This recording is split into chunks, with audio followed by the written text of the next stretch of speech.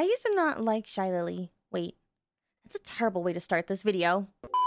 I never understood why people liked Shylily so much because every time I would ask someone about her, their response to me would be, all she ever does is react to things. Until one day I saw this clip of her and it changed my entire perspective on her success as a VTuber. If someone doesn't track as well as I do, I wanna guarantee you that 8 out of 10 times, no matter how big or small the person is that rigged and drew the art for the rig, the person using the model is at fault. Because all they do is they sit like this in front of their screen with no emotions. I changed nothing, clearly. Literally just the way you use your model. It changes so much about the model. Me sitting here with my ADHD brain always goldfish blank staring at a screen. You know, she does kind of have a point. One of Shylily's biggest tips to growing as a VTuber is being able to use your model efficiently, and seeing that clip kind of clicked into my head that she actually knows what it is that she's doing. And honestly, she's actually pretty entertaining to watch. Why the hell did I not like her before? Like, what was my problem back then? And then I realized I didn't actually have a problem with Shylily. I thought I did, but that's only because the people I used to hang around with actually had a problem with Shylily. And they would constantly make fun of her and talk crap about her all the time. And so when you're around very negative influences, you start to behave just like them.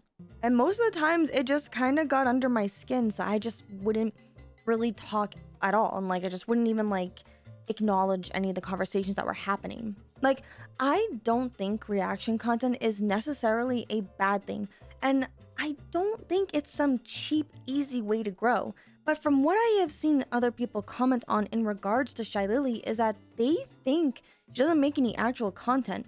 And something about that has just always bothered me, because if that were actually true, then why is she one of the biggest indie VTubers right now?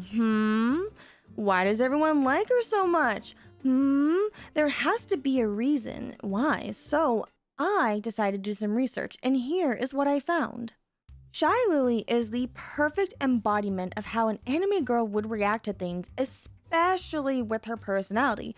And anyone who wants to dog on her content because it's mostly reaction content are only doing it because they're jealous that nobody wants to watch them react to things. I actually started watching more of Shylily's content, and she's honestly really entertaining. She also has a lot of great advice on becoming a successful VTuber, and she doesn't say it's because of luck, which makes me really happy because I'm so sick and tired of everybody saying that.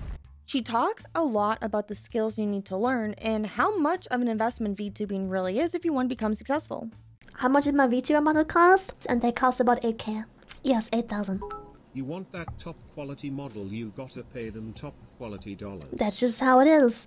Look, I'm broke AF, so I gotta make a lot of my stuff by myself, but she does bring up a good point about getting a higher quality model.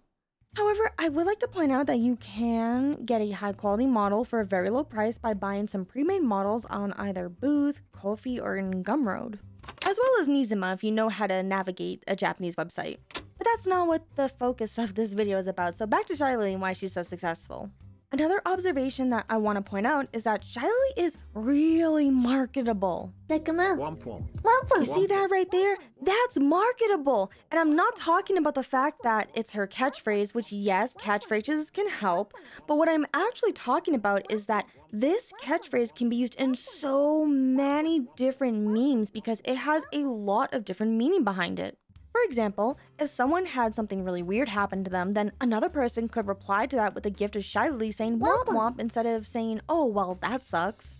Look, if you really want to grow as a VTuber in the entertainment niche, then you really need to either be clippable or memeable.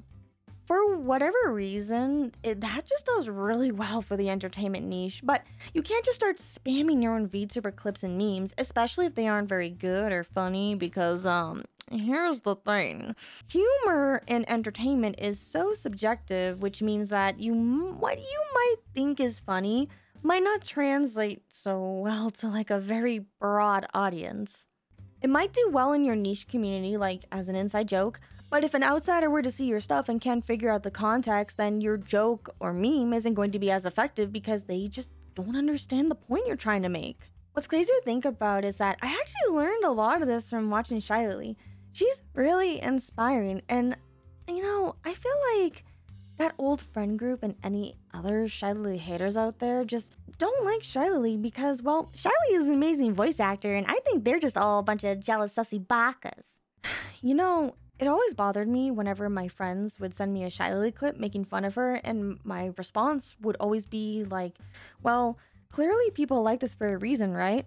And then, like, this other person would get all passive aggressive and be like, yeah, well, that's only because she's like big and whatever.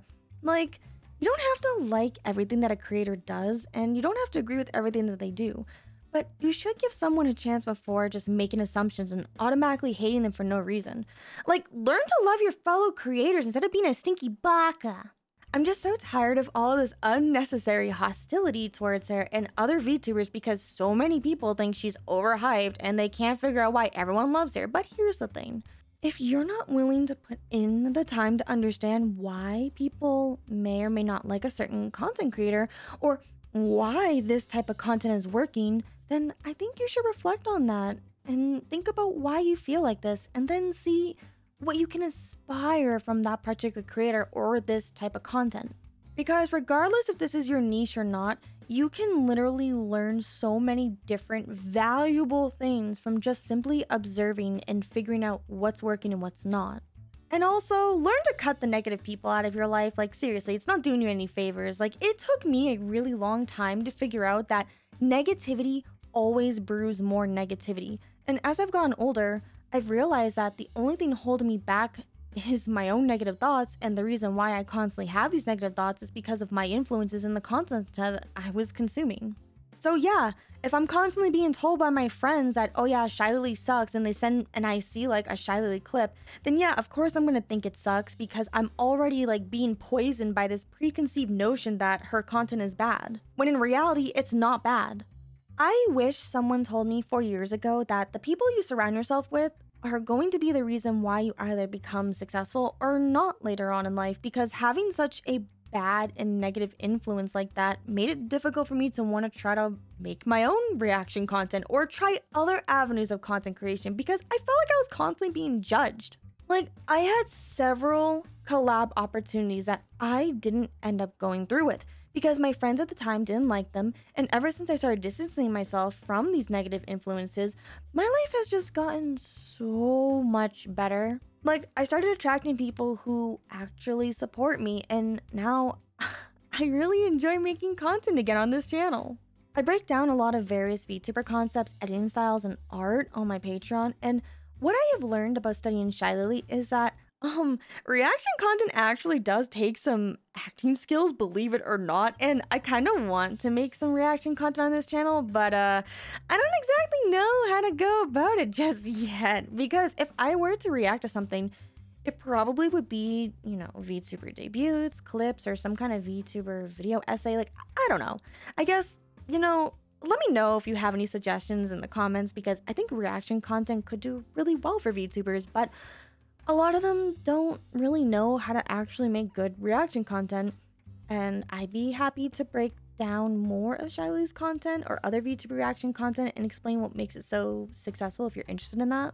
But at the end of the day, you know, if you really just want to be salty and angry, then like, I don't know what else to tell you. Like, sometimes some people are just more likable than others. And I feel like we should be more encouraging rather than being more jealous and being like, why me? Instead, you should probably think, that's really awesome. Okay, that motivates me to want to find my own thing. And with that, thank you so much for watching. And remember, everything reminds you of something. Bye!